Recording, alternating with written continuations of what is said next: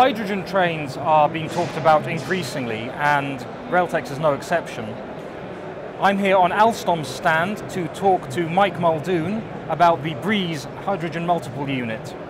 Mike, tell us a little bit about the Breeze project.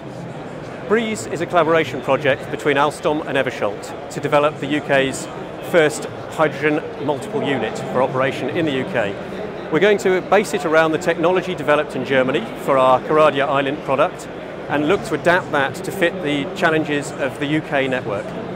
And how has your experience with the Coradia Island in Europe informed this project?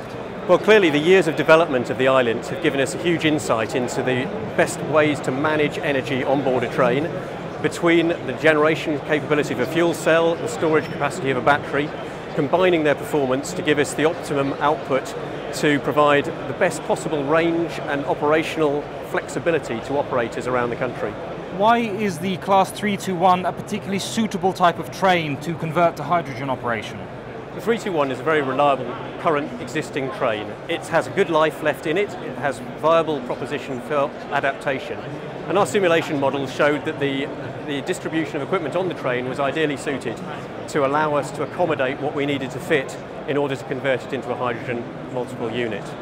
That conversion itself we will do at our Widnes Transport Technology Centre, which will expand further the scope of work that we do there and bring additional skills and expertise into the northwest of England, where there's already a great deal of interest in a hydrogen economy.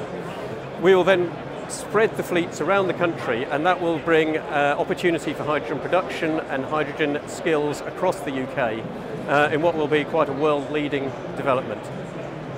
Mike, thank you very much.